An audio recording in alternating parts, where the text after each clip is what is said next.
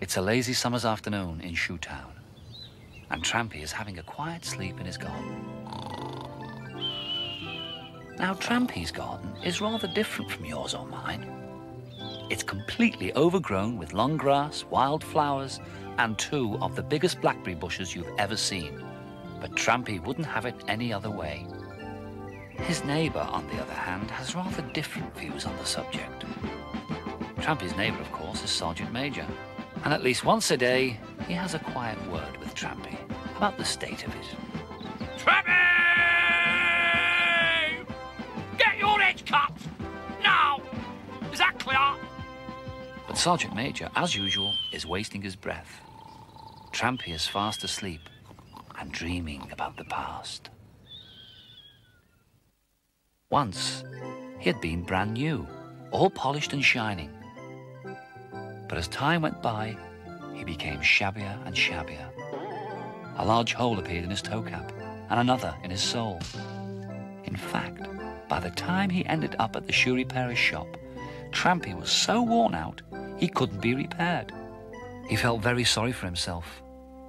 He looked at the large dustbin in the corner of the shop and thought, well, this looks like the end of the road for me. But Trampy was quite wrong. The old shoe mender never threw any boot or shoe away. Instead, he polished Trampy's leather until it started to shine once more, and then placed him on a shelf in the back room of the shop. Now this was a very special room. A room with a secret. Trampy found himself in the magic world of the shoe people, surrounded by lots of new friends. In fact, a whole new life had begun for him.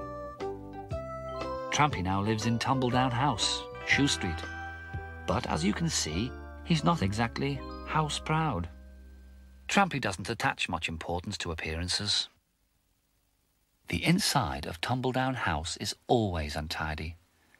Trampy simply hates tidying up. He isn't very keen on washing up either.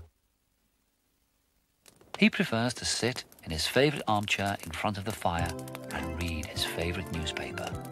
Shoetown News, of course. When he's not sitting by the fire, he loves to go for long walks in the countryside, often with Margot and baby Booty. He tells them stories about all the flowers and animals and makes it sound so very exciting. Trampy enjoys nothing better than having his friends from the countryside drop by for tea.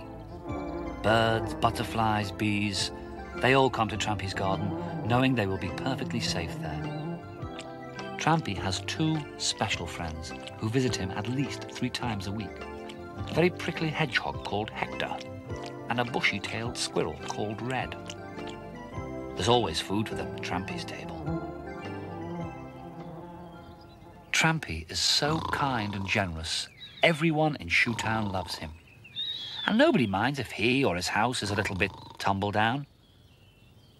Well, except Sergeant Major, of course, who, as we all know too well, objects most strongly to Trampy's garden. Trampy! Will you wake up? I give up. It'd take an earthquake to shift that idle piece of leather. Lift, lift, lift, right, lift, lift. Trampy often dreams of the days when he was smart and new. But he doesn't miss them. No. He's very happy to be just Trampy.